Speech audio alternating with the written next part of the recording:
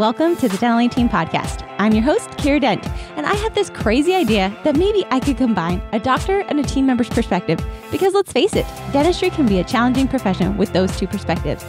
I've been a dental assistant, treatment coordinator, scheduler, biller, office manager, regional manager, practice owner, and I have a team of traveling consultants where we have traveled to over 165 different offices coaching teams. Yep, we don't just understand you, we are you.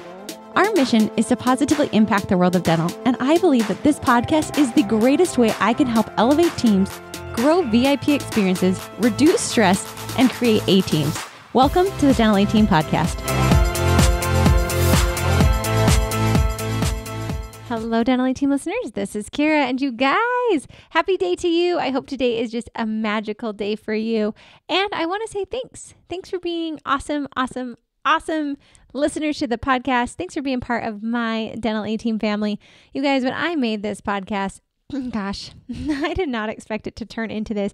And I just want to say, it's really fun to connect with people all across the globe, to know that we're touching your lives, to get to talk to you when you call in to be Dental A-Team clients, to see you on social media interacting with us. And for those of you who are more like me, sometimes more silent observers, I just want to let you know that I see you, that I appreciate you, that I really do just honor you and what you do for our dental community. So thank you guys for being here. Thank you for those of you who have left us reviews, have shared.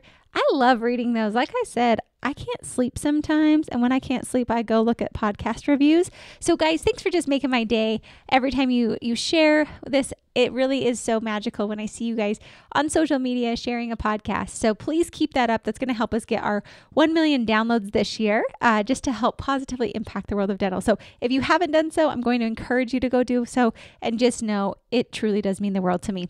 So guys, today, quick podcast. I've got limited time, so it's going to be coming to you hot, but I am so excited about this podcast, and that is the Art of Decisiveness. So I heard a quote. I was at a conference and it said, someone told me, I don't even know where this quote came from, so I'm quoting somebody that's not me, and they said, more is lost through indecision than a wrong decision. And I have thought about this. It was, you know how sometimes it's like a lightning bolt and it just hits you and it sticks with you. And this is a zone probably because I need it. And that's why I call it the art of decisiveness. It's not something where I think we instantly one day wake up and we're super decisive. I think it truly is an art. It's something where we have to realize that sometimes making a wrong decision is a right decision because it executes and moves us forward so much faster. There was a great book. Guys, I should just pull these out. I'm like being the worst giving credit. I'm saying it's in a book, so Google this. But I remember they were talking about how I think it was at the White House, and they came in and there was a decision made, and it was like a 30-second conversation. They're like, nope, we're going to do this. And the board said, like, how do you know? Like, you haven't even thought about it. You haven't looked at the projections. You haven't looked at this, and this. And whomever was in office at this time turned around and said, you're right, but more will be learned if it's a wrong decision. And if it's a right decision, we're going to move forward. And I just loved that thought process of sometimes the answer is just decide. We can sit here all day long and willy-nilly along and think about it and draw things. I will say you've got to have your resources and your information, but at the same time, so many people are so afraid to make a decision and hold to it that we actually are creating a huge damage within our practice. So doctors, so many office managers come to me and complain and like, if my doctor would just give me a decision, it would help us move forward. But instead, I put it on their desk and I'm waiting and I give them a note and a reminder and a reminder and a reminder. And then they just stop asking. Just think if you would have made a decision. You're right. Sometimes it would be wrong, but more is going to be learned from that wrong decision than not making a decision. And yes, there are some things legally. I do take my time on legal things. However, I believe it's an art because as you start to make more and more decisions, as you start to build that muscle and that skill of deciding and deciding quickly, you're going to actually be able to trust yourself more consistently because you're going to have data to show, hey, when I made that decision like this, it was not the best outcome. So we're going to make decisions like this. I also think creating processes for how we do it. Instead of going off of gut instinct when we hire, Do you have a process of, we go through this, this, and this? You guys, Dental A Team has a hiring course. So if you need a process for hiring, head on over to thedentalatteam.com or become one of our clients and get access to it. So with that, like, do you have a documented process for how you hire, or do we go off of gut instinct? A lot of time decisions feel like they have to be made on gut instinct, not because we haven't been there before, but because we haven't taken the time to write them down, to document them. So that way it's no longer a gut instinct or just going off of a feeling, but there's actually a process to these decisions. So I would just ask you, of when you are making decisions in your practice, do you have set processes in play, or is it more gut? Complete transparency, I'm more gut in our company. This is why Shelby and I are looking for somebody to come in to help us get all these processes in play. Certain people think in processes. I do not. I think in emotions. I think in gut is what I think in. Well, that makes it very hard to make decisions oftentimes. But I also feel that that's an excuse. It's not a true reality. That's me not having discipline of writing down these so I can make stronger, better decisions. We do have a process for how we write ads. I don't have to sit and approve every single ad that we post. I don't have to approve a lot of things anymore. The decision's been made. So now, how do we ensure it gets executed consistently? How many of you would just love to DIY and get the secrets of people who have been there, done that on your own time? Because I know for me, I love to learn from the best of the best, the people who have been there, done that, and can give me the shortcuts. That's why we have created our Dental A Team Virtual Academy, where it's on-demand courses for you at your fingertips, where you literally can learn the secrets from all of my experience, all of Tiffany's experience, Brittany, Dana, our entire team's experience at your fingertips. So stop taking the hard route, guys. There's a shortcut sitting there waiting for you, and it's also CE. Head on over to thedentalatteam.com and click on our virtual academy. Be sure to use coupon code podcast and get started on that DIY and become the practice of your dreams. So that's why I put it in here of the art of decisiveness. And I feel like when making decisions, we need to think it out. Then we need to weigh the pros and cons. And then we need to act. So really, it's not like you just have to get the information. Then you have to think of other options and then execute. So really, I mean, a quick Google search, I found 7 steps to effective decision making. This is a quick Google. UMass Dartmouth is where it came from. It says, identify the decision, gather information, identify alternatives, weigh the evidence, choose among alternatives, take action, review your decision. There are so many things that require decisions, but I think being decisive is a habit. It's something that we develop over time, and it's a muscle almost that we build.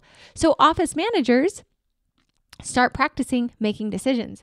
Leads of practices, start practicing making decisions and speaking up. Have that healthy conflict where you weigh the options back and forth. That way you can truly move forward and feel confident in those decisions. I really do believe it's an art of decisiveness. It's an art to be able to make decisions and make them consistently. It's an art for you guys to feel confident in the decisions you're making. So what I'd suggest with this is, number 1, let's commit right now that we are actually going to be decisive. Let's just commit right now that we're going to do it. Let's commit that no matter what happens, we're going to make a decision. So my husband was great. He's got to make a decision. It's a pretty big decision. And he said, I have to make this decision in 48 hours. I loved that he gave himself a timeline of when that decision needed to be made. I often do that. I say, okay, perfect. I need to get some information. I will have a decision made by this date.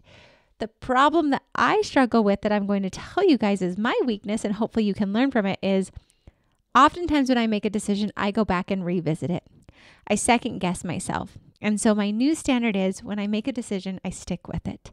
I don't change, because that's oftentimes in practices where we get so loosey-goosey. And for me, I can rationalize it and justify it and say, well, guys, I just didn't know and I didn't have all the data.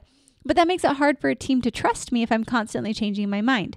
A lot of doctors that we work with, they will constantly change the rules of the game so the team stops listening. They stop thinking and trusting that whatever is said is actually going to move forward. That is not a good space to be in, doctors and office managers. We've lost the trust of our team, so we need to get it back. And the way you get it back is by making a decision and sticking with it. Guess what, guys? More is lost through indecision than a wrong decision. So let's think of the decision you need to make today. Okay, think of a big one. For me, it's who we're going to hire. That's my big decision that we're weighing out. We have so many different possibilities. So what I need to do is gather the information. I probably should also set a timeline before I even gather that information. So by the end of the week, I need to have a clear map of who I'm going to hire. That means I need to weigh out, I need to run the projections, I need to talk to coaches, I need to talk to mentors, I need to do some research. But this is a decision I'm going to make for the next 3 months. Guess what? I might make the wrong hire. I might overpay. I might underpay. I might underhire. But guess what? The decision's made and we can all move forward. We're getting ready to roll out a whole product. Guess what? That thing has been circled around so many times. But I think the reason why is because we didn't actually take the time to weigh the options, look at alternatives, set that we were going to do this. And then the next piece to being decisive is creating an action plan for success. So sometimes we make a decision. For example, we're going to drop Delta Dental. Okay, by when? We need to have a date. When are we going to do that? It's going to be done by September 7th. Perfect. So we've got about 5 months before we need to have this done. Excellent. What are the steps from A to Z to ensure that we have a successful dropping of Delta Dental? Let's work backwards to ensure this is successful. The decision was made. We're dropping Delta Dental. I'm not saying you have to. I'm just saying this is an example. It's a practice I'm just excited to welcome to our team. But if they're going to do that, we need to have a date made, and then we need to figure out who's doing what. For me, I need to have a decision of who we're going to hire. Then at that point, I can put dates around it. So there's 2 different dates that we're putting in. I hope this is coming through to you guys correctly. And that is, number 1, we need to have the date of when the decision will be made. And then once the decision is made, when are those things going to roll out if applicable? So for example, dropping Delta Dental, hiring a hygienist. We know we need to bring on a new office manager. We know we need to have better room setups, or we know we need to get a better supply budget in place. Well, if I need to get you a supply budget, I've got to have a date of when that's going to be made and how long we're going to run this. Those are the decisions. So that's why, guys, I want you to start thinking of how can you be more decisive? How can you start to make decisions with more confidence? The more I make decisions, the more confident I get. Even if I make a wrong decision, that's okay. I'm going to learn a lot more from that decision than I will from not making a decision. So have your team get better at creating these decisions. Have your team get better at deciding. Commit today that you are going to be a practice that decides and takes massive action. Guys, there is more lost through indecision than a wrong decision. So make those decisions, figure out the one you need to do, set a date of when you'll have that decision made that you don't go back on, and then execute. Let me know, guys, if you need help with this. Email us hello@thedentaleteam.com. I'm excited for you guys to try it out. Let me know how it goes. And as always, thanks for listening. I'll catch you next time on the Dental A Team podcast. And that wraps it up for another episode of the Dental A Team podcast. Thank you so much for listening, and we'll talk to you next time.